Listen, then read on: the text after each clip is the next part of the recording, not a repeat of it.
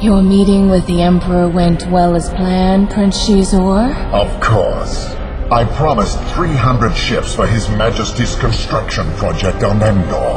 I bowed and scraped to every one of Lord Vader's demands. They couldn't have found a more amenable business partner. Or a more dangerous enemy. You've informed Jabba's bounty hunters that Lord Vader's order to capture Luke Skywalker alive has now been changed? Yes. And no one will know that the new order to kill Skywalker came from you. Excellent.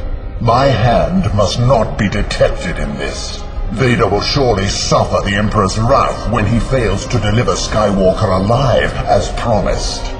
With both of them out of our way, and the Emperor's growing dependence on Black Sun's substantial resources, there is no limit to the power I will attain.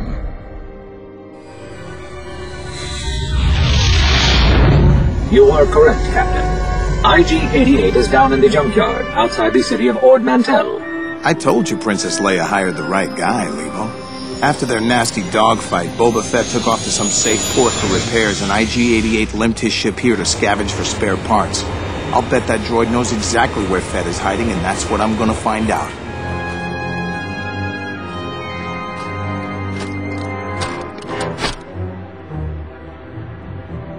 Come in, Lebo. Did the scanners find IG-88's exact location? Yes, sir. A salvage plant at the far end of the junkyard.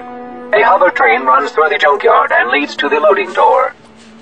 The door is closed, but if you reach the hover train's engine core, I can shut off the auto brake remotely and easily crash the train through the door.